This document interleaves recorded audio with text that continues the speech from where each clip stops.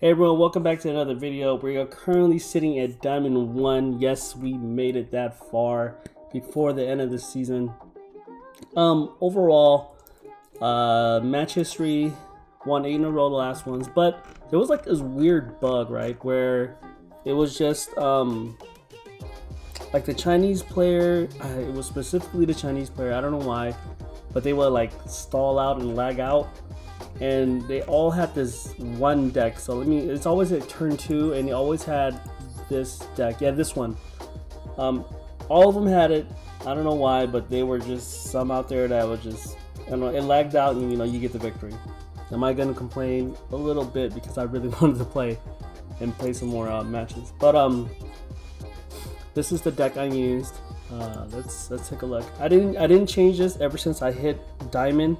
I left it the same, and I went through the whole gameplay that way. So I had 2 maxis, 1 increase, 2 ash, 1 denier, 1 stratos, 2 vion, 2 shadow mist, 1 draw hand, 1 adusted gold, 1 liquid soldier, 2 forest, 1 dynatag, 2 malicious, 1 honest Neos, 1 plasma MVP, polymerization, Rhoda, Miracle, 1 E-Call, 3 A Hero Lives, 1 Dark Calling, 2 Fusion Destinies, I'm sad it's at 2, 3 Mass Change, 3 Forbidden Droplet, and 3 Infinite Impermanence. For the extra deck, we are running 2 Dark Laws, 1 Dangerous, 1 Sunrise, Absolute Zero, Tornado, Trinity, also MVP, Acid, Dystopia, Malicious Bane, DPE, another good card, Wonder Driver, Cross Crusader. I was thinking about bumping this up to 2, but the way we play now is just 1. 1 Vertex Anaconda and 1 Decimator. So with this video, what I plan to do is just give you guys some gameplay of my journey up to here. I won't be showing you guys, each rank progress and all that. But at the end of the video, there will be like my final thoughts for the whole journey. Pretty much it was, yeah, you'll see it. So I hope you guys enjoy the gameplay. It was basically, mainly I played against 1 deck, and you'll see, I'll put the chapters in there, so feel free to skip around and see what type of plays I make with this deck. There were some boring matches where, it reminded me of GOAT format. You summon and then, you just play it out that way. It's no combos. So in this video, I wanted to do like a compilation of combos, so that way it'll showcase the hero deck that it is a Diamond 1 deck. And I think, for me, it's the best deck because I love heroes. And it can pretty much beat anything out there. Few bad hands, but you can still play. You can still at least do something with every hand, which is a good thing. And that's why I love this deck. So I hope you guys enjoy the video.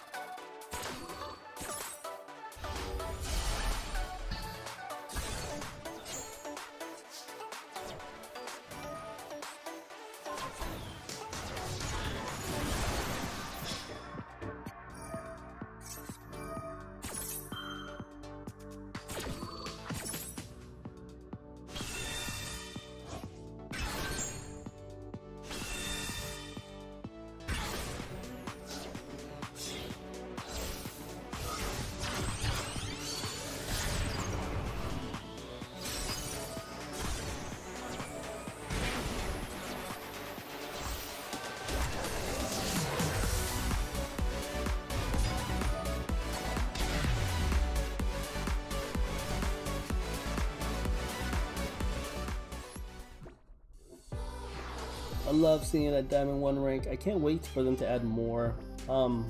As you can see from the video, about 90% of my matches were the Swordsoul Trinity decks, and I'm not gonna lie, they were like, once I got the hang of them and how to counter them, it was fairly easy to get through because they just dealt with a lot of, like, you just have to have patience, and well, for one, you have to have Forbidden Droplet so they can't counter anything.